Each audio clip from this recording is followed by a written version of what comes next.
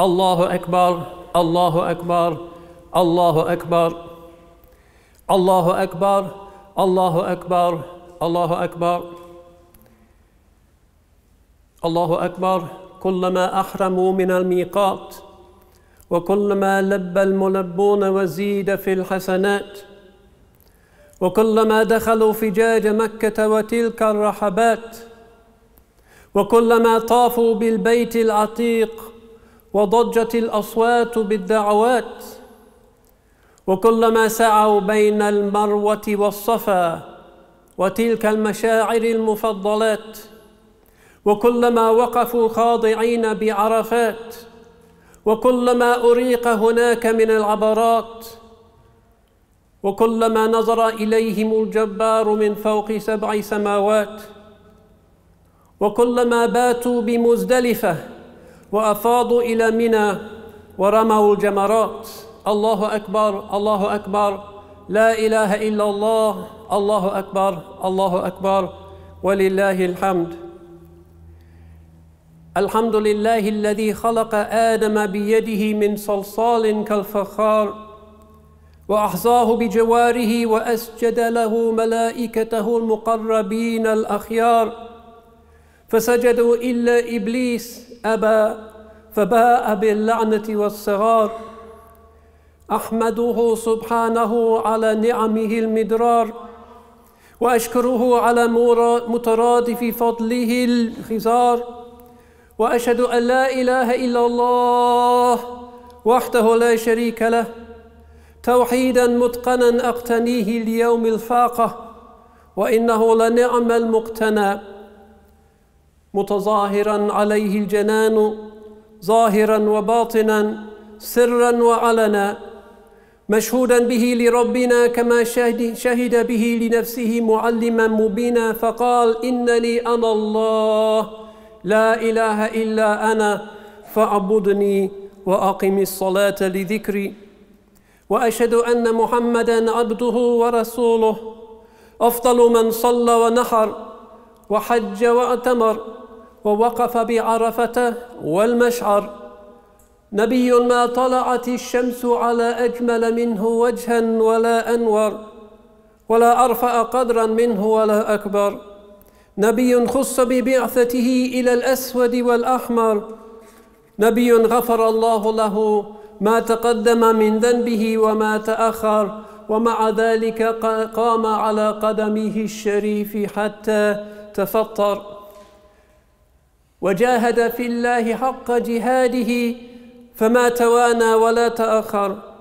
اللهم صل وسلم وبارك على عبدك ورسولك محمد وعلى آله وأصحابه الذين أذهب الله عنهم الرجس والطهر. الله أكبر الله أكبر لا إله إلا الله الله أكبر الله أكبر ولله الحمد.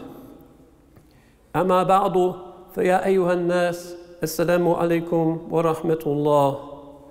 اتقوا الله تعالى واعلموا أن يومكم هذا يوم فضيل وعيد شريف جليل رفع الله تعالى قدره وأظهره وسماه يوم الحج الأكبر يجتمع فيه الحاج بمنى يستكملون مناسك الحج يحيون سنة أبيهم وأبينا إبراهيم عليه السلام بما يذبحوه في هذا اليوم العظيم من القرابين فإن الله تعالى أمره بذبح ولده وفلذة كبده فامتثل أمر ربه طائعا وخرج بابنه مسارعا وقال يا بني إني أرى في المنام أني أذبحك فانظر ماذا ترى فقال يا أبت افعل ما تؤمر لا متوقفا ولا متفكرا فاستسلما جميعا للقضاء المحتوم وسلما أمرهما إلى الحي القيوم فلما أسلما وتله للجبين وأهوى إلى حلقه بالسكين اطلع الله تعالى منهما على صدق النية واليقين ونظر إليهما بعين الرحمة وهو أرحم الراحمين فنودي أن يا إبراهيم قد صدقت الرؤيا إنا كذلك نجزي المحسنين إن هذا لهو البلاء المبين. فكانت سنة مؤكدة في ذريته على القول المختار. وعن ابن عباس رضي الله عنهما قال رسول الله صلى الله عليه وسلم ما عمل ابن آدم يوم النحر عملا أحب إلى الله من إراقة الدم وإنه ليأتي يوم القيامة بقرونها وأظفارها وأشعارها. الله أكبر الله أكبر لا إله إلا الله الله أكبر الله أكبر ولله الحمد. Brothers and sisters, this is an Eid that has come for us after a time of sacrifice and after a time of giving and after a time of brokenness. We have not been on the Hajj. Few of this ummah in this strangest of years have been on the Hajj, and we know how much we miss that. And we know how painful it is to feel that we are standing outside those golden doors, excluded. But we have made sacrifices. We have participated in the rituals of Arafat. We have participated with our dua and with our fasting and with our sacrifice, and we have experienced something of the brokenness. ثُمَّ لْيَقْضُوا تَفَثَهُمْ وَلْيُوفُوا نُذُورَهُمْ وَلْيَطَّوَّفُوا بِالْبَيْتِ الْعَتِيقِ. Allah says at the end, on the day of the Eid, let them put an end to their unkemptness, their matted hair and their fingernails and their sweat. Let them end their ihram and let them fulfill their pledges, because Arafat is a time when we vow and when we fulfill our vows. And let them turn around to the ancient house.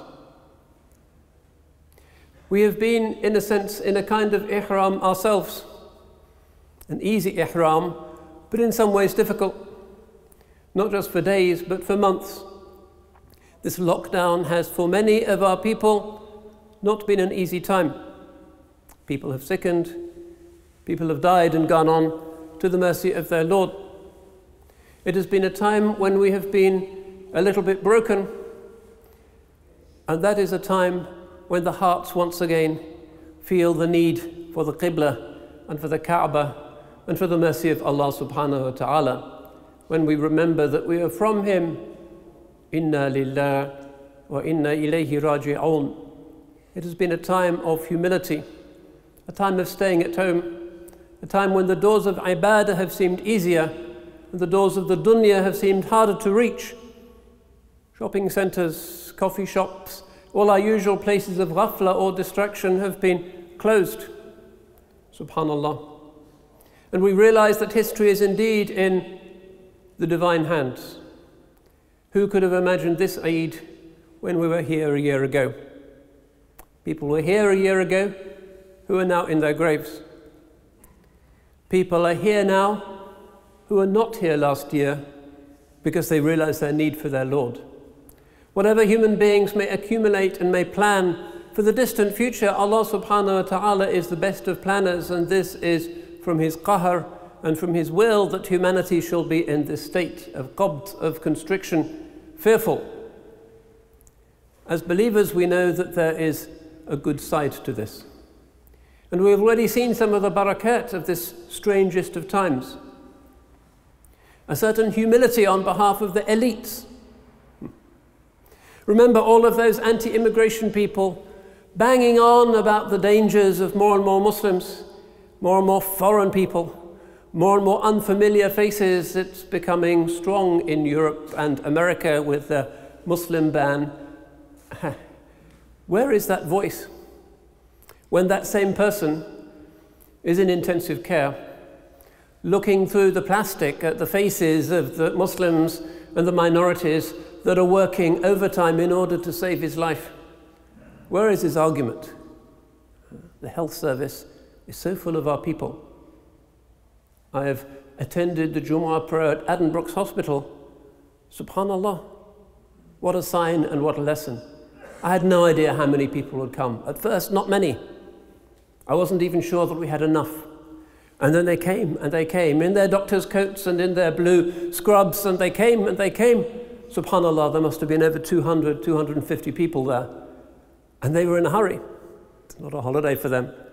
But SubhanAllah, we are necessary. And the world is seeing this. Where are the arguments? Where is the Islamophobia? When we point out that the first 3 NHS doctors to die of this virus were all Muslims. Where is their argument? We have driven a stake through the heart of the Islamophobes. This is a major breakthrough for our community, and we will inshallah see its blessing, because now we have an argument that they can't countermand. So there have already been blessings. But in this time we need to look for what is best. And one of the things that we've seen is that modern individualism has not helped human beings very much. In a time of crisis, we need to be together. The modern spirit is about rugged independence and autonomy, doing your own thing, finding your own path in life, being free. But what use is that if you're sick and you really hope that your relatives haven't forgotten about you, that your neighbours know your name? Britain is the first country in the world to have a minister of loneliness. They want us to integrate into something that seems to be disintegrating. Who would have thought of such a thing? But it's an emergency. Society is not holding together. People do not know the names of their neighbours. People don't see friends and family.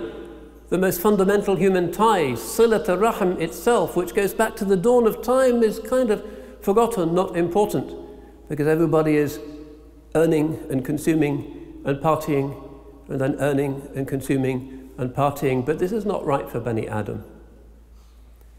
So what we have seen in this time is that people in this brokenness, with the shopping centres closed, have started to realise what is truly important.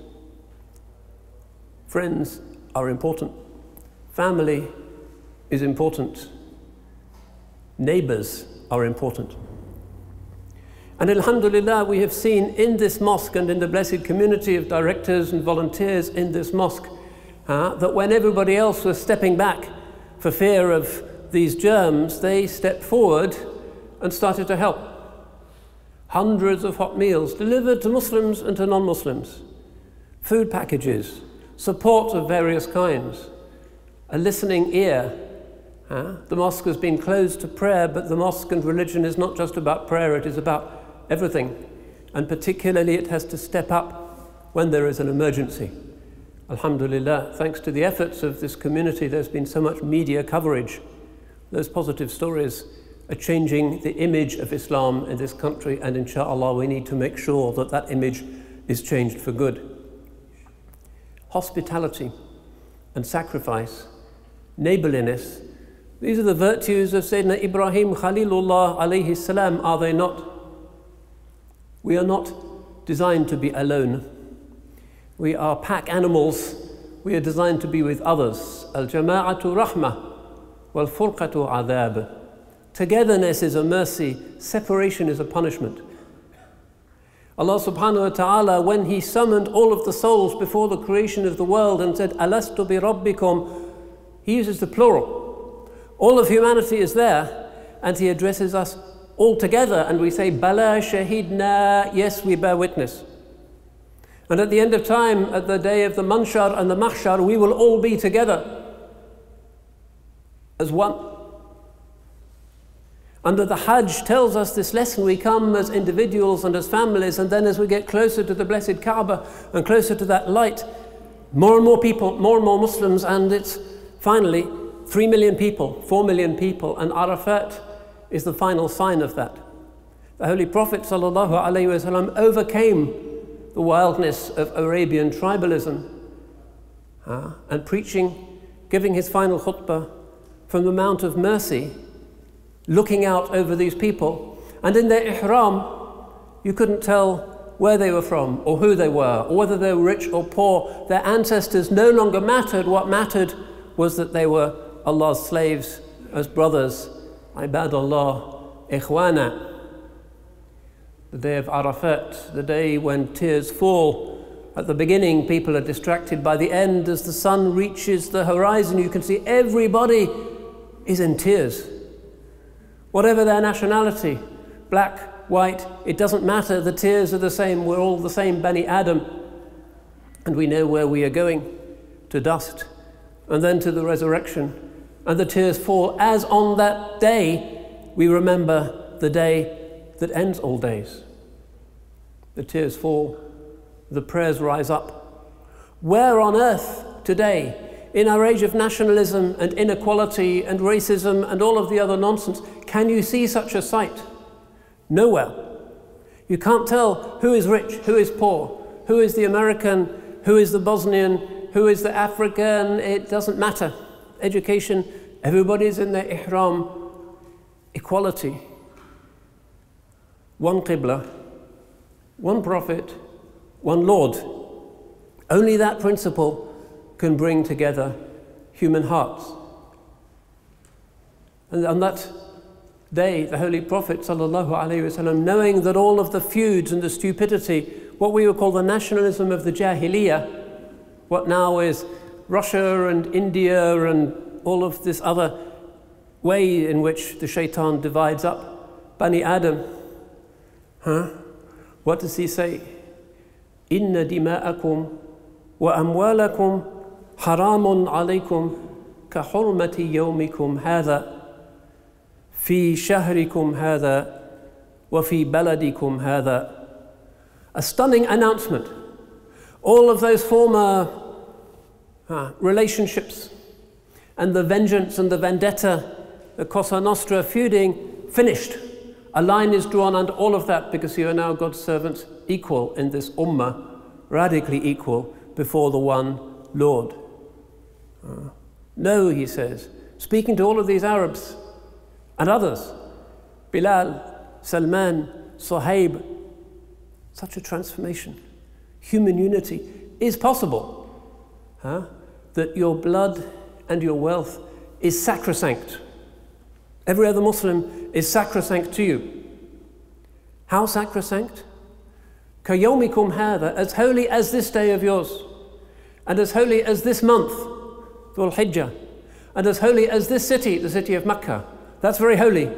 That time and that place are holy. That is the holiness of the blood and the wealth of your fellow Muslim. You do not cheat him. You do not abuse him in any way.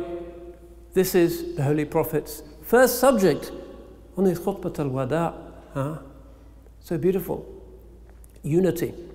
The Hajj brings us together, scattered atoms, and then we become one. And in the Kaaba, it's as though there is only the souls praising Allah as the angels go around his throne. There is no more beautiful sign on earth of a better possibility for human beings. لو أنفقت, had you spent, ما في الأرض جميعا, had you spent everything that is on the earth, you would not have united their hearts. ولكن الله ألف بينهم, but Allah has brought them together. Who would have thought that those wild tribal Arabs could have been brought together in this extraordinary spectacle of Arafat? Nothing like it had been seen before on earth since, I suppose, the day of Alastu bi Rabbikum, hearts as one. So neighbourliness, the Hajj is about watching out for the people who are beside you, who are behind you, who are thirsty, who don't have anywhere to stay. The Hajj, part of the process of migrating from ego to ruh, turning away from dunya and turning towards Baytullah al-Haram, is noticing other people. That's why the Hajj is not solitary, but the greatest multinational gathering of people on earth. It's about adab with others. And Allah subhanahu wa ta'ala, as expressed in the famous hadith, says when he sees the people of Arafat, dusty, in their ihram, united as people of Tawheed, tears running down their dusty faces, he says to his angels, Unzuru ila ibadi, atuni shu'athan, ghubran, dahin, ushidukum anni qad ghafartu lahum. Look at my slaves. They've come to me dusty, with messy hair, thirsty. I call you to witness that I have forgiven them. We need that. Our little tawbahs need to be stronger. We need the blessings of Arafat. We need to stand shoulder to shoulder with people we've never met before and whose languages we can't even recognize, realizing that that doesn't matter. Every human being has a ruh and needs, and our need is for Allah subhanahu wa ta'ala.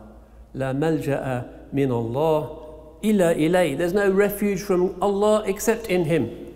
And this is what we discover as we move towards Allah's ancient house and we turn our back on the dunya and all of the flashing lights and the nonsense, and we realize that it was nonsense and never brought us happiness. And instead, what do we need? We need to embrace someone we've never met before, to stand behind somebody we've never met before and to say Ameen to their dua, because we know it will be good and we know that Allah is forgiving today. We need to remember the extraordinary blessing that the Holy Prophet ﷺ conferred upon his ummah, and we need to keep that mood going. Look at the ummah today. This country with its machinations against that country, and this group condemning that group, and this nationality, and it's as if we've slipped right back into the Jahiliyyah, which was expunged, annihilated on the day of that great Arafat. We've kind of, who could have thought it? We've been backsliding. Back we've gone, and we're suffering. Who benefits? Humanity doesn't benefit. Individuals don't benefit. Countries don't benefit. Groups don't benefit. It's all negativity. A zero-sum game at each other's throats. A tragedy. But neighbourliness for the ummah, certainly. Allah subhanahu wa ta'ala speaks of al-jari dhil qurba wal-jari al-junub. The neighbour who is near and the neighbour who is far. These are the people who have rights over us. The neighbour has big rights in Islam. لا يزال جبريل يوصينا بالجار حتى ظننت أنه سيورثه. The sound hadith, Jibreel kept urging me to be good to neighbours until I thought he's going to give my neighbour a share in my inheritance. Almost family. It's a huge thing. So who is the near neighbour and who is the far neighbour? The ulama say the near neighbour, relatives, or it could be Muslims. The far neighbour is the one who maybe lives at a greater distance, maybe more than 40 houses away, but it could also mean a non-Muslim. We know the famous hadith in Tirmidhi, when somebody brought a stew to the Holy Prophet sallallahu alaihi wasallam, and the first thing he says is, هل أهديت منها لجارك اليهودي ثلاث مرات. Have you given some of this to your Jewish neighbour? So it's not just about them and us, the ummah and everyone else. Those who are blessed to have their sins forgiven on Arafat and those who don't know even the name of Arafat. No, it is for wider humanity, the further neighbour. And in this mosque, and in this strange year, during this strange lockdown, we have discovered this virtue, alhamdulillah, that we have found the blessing of giving. Putting on the mask and the visor and all of that nuisance and the gloves and the social distancing, but despite that, going up in the basement of this mosque, putting together the food, and it's been donated, alhamdulillah, by so many of the local Muslim food businesses. They too have been busy and active. And then it goes out. And there's so much benefit in this it'am al-ta'am, feeding people. And we've discovered that there's so much need. Ahsin mujawarata man jawaraka takun muslima. Be a good neighbour to your neighbours and you'll be a good Muslim. This is what it means. So we need to make sure that we know their names, we know their needs, we know their circumstances, because there is so much need in this society. So rich, so many poor people. Cambridge has one of the biggest disparities of rich and poor in the United Kingdom. There are people who send their kids to school without breakfast. There are people who can't pay their bills. There are students who are marooned because of the virus. There's a lot of need. So even if we can't come to the mosque as often as we used to and as much as we would like, or maybe we're too old, or maybe whatever the reason might be, there's always something we can be doing that is additional. Something for neighbours. Picking up the phone, talking to some second cousin who hasn't heard from you for years. Stay in touch. Nobody is going to get angry with you just for being polite. And we need to do this, and we need to show this ummah as an ummah of uswatun hasana in order to follow the commandment that the Holy Prophet ﷺ laid down in that great Hajj. What a spectacle that must have been. So much light in those hearts, and that burden of tribalism and jahiliyyah lifted. أقول قولي هذا وأستغفر الله لي ولكم ولسائر المسلمين.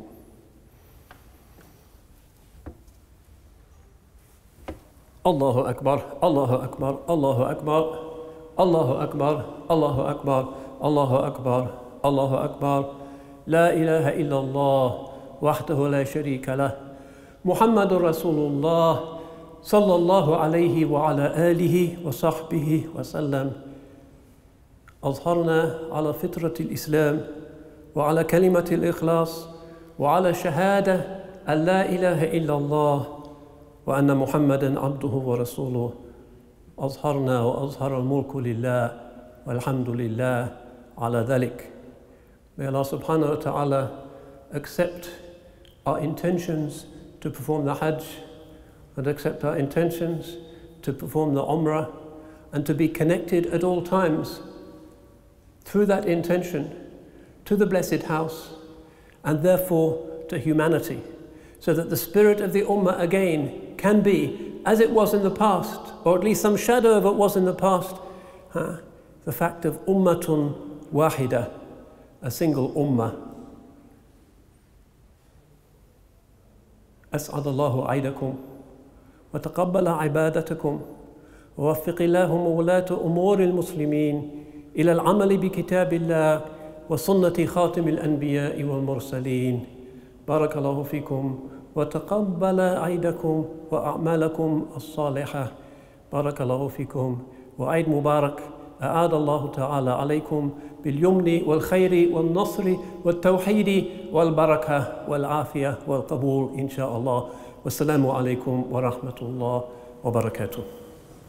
الله أكبر الله